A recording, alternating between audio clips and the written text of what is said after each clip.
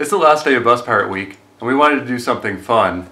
All week in the forum we've been talking about a component tester. That's a little device where you can put a capacitor or resistor or transistor into it, and it'll measure it and figure out what it is and show you the key values. A couple people have built some different designs, and we're studying some source code to figure out how to build our own. So for the last day of the Bus Pirate Week, we hacked the Bus Pirate firmware to measure capacitors. We're going to show you how we did that today, and also later we're going to unbox all these parts that arrived from Mouser. This is our setup for measuring capacitors with the Bus Pirate. We've got a Bus Pirate version 3 over here. We've got 2 of the I/O pins connected to resistors and then connected to one side of the capacitor, and the other is just connected to the ground of the Bus Pirate. We just put any capacitor we want to test between the ground and the resistors there. So this is how you measure a capacitor with the Bus Pirate, or really any microcontroller. We've got the clock pin of the Bus Pirate hooked through a 100K resistor to the positive part of the capacitor, and an auxiliary pin of the Bus Pirate connected through a 20 ohm resistor also to the positive part of the capacitor. When we start, we drain the capacitor to make sure it's completely empty. So we turn the clock pin to ground, and the volts in the capacitor, the voltage in the capacitor, goes from whatever it is to 0. Once we're sure it's at 0, we turn on a timer and we start charging the capacitor through the 100K resistor. It has a 100K resistor, and that limits the current, so the charge actually builds fairly slowly. And we time how long it takes until we see a high level on the auxiliary pin through this 20 ohm resistor. When that happens, we stop the timer, and the time between when we started charging and when it reached the high level tells us how big the capacitor is. A bigger capacitor will take longer to charge at any given current.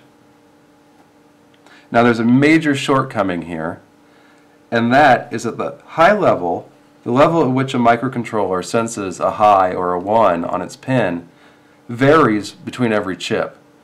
Every Bus Pirate will have a slightly different level where the pin flips and senses the high voltage from the capacitor.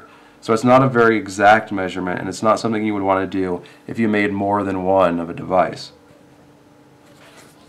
A better solution is an analog comparator. Here we have a 2.5 volt reference voltage, for example, and it's fed into one side of the comparator, and on the other side we also attach to the capacitor. And when it reaches 2.5 volts, the comparator trips and tells the microcontroller that we've reached the charge voltage. That's way more accurate and way more repeatable if we do a commercial design. I've got a hacked firmware on the Bus Pirate where the frequency command has been changed to measure the capacitor. You can download the firmware on the forum. We'll put a link to it below the video in the post. You just use the F command in any mode, and it will do the capacitor measurement routine. So now it discharged the capacitor and then charged it through the 100K resistor, and it counted how long it took before it saw a high level on the other pin. And in this case it took 145,000 ticks of the timer. Now we measured a couple different capacitors in the under 1 UF range and found out that there were about 1480 ticks per NF of capacitance. So we programmed that in there to divide this. If you divide this by 1480, you'll get about 98. Here we've got a 10 UF capacitor. We'll measure the frequency of that. See, and it's in the neighborhood, but given that we haven't done any calibration other than measuring with several different 0.1 UF capacitors, it's amazing it works at all.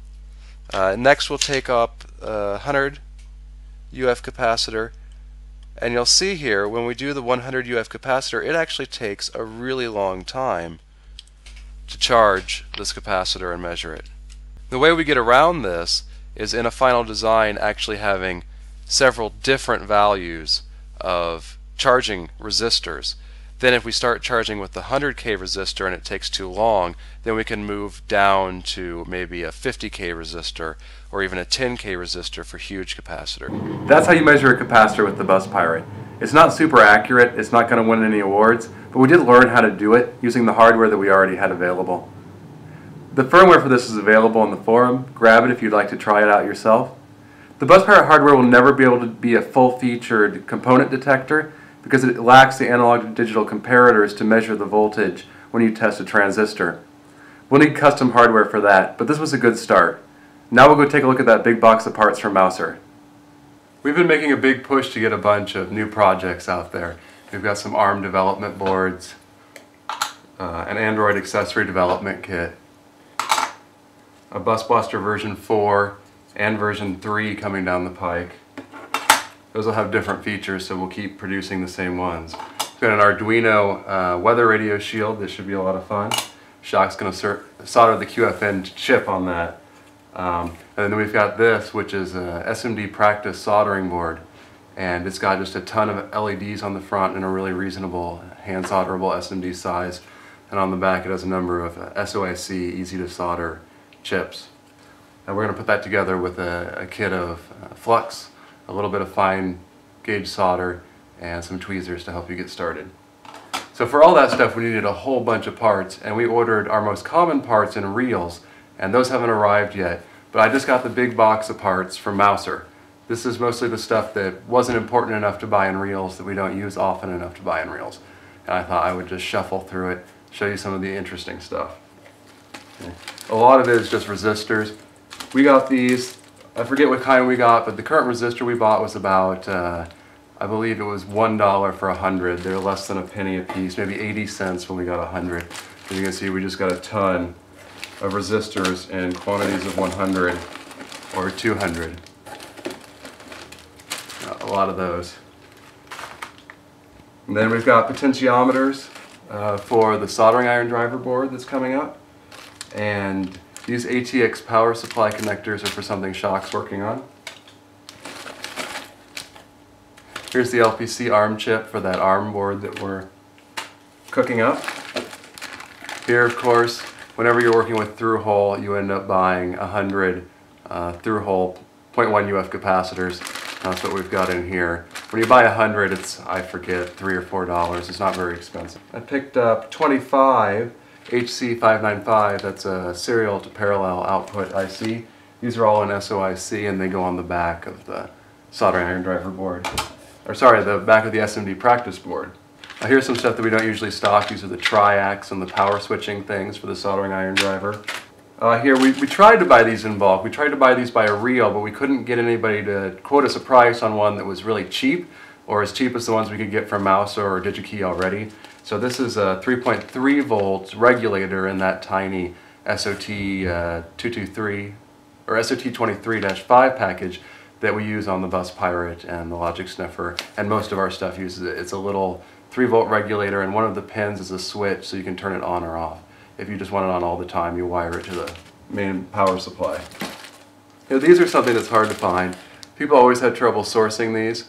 These are the resistor arrays. There's 4 resistors packed into one, and we use these increasingly because if you have a lot of resistors in your design, you end up placing a lot of parts, and it's cheaper and easier for the producer if they only have to put 1 resistor array instead of 4 individual resistors.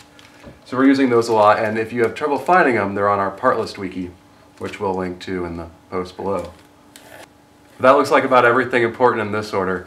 We'll show you the unboxing of the reels when they arrive in a few days too.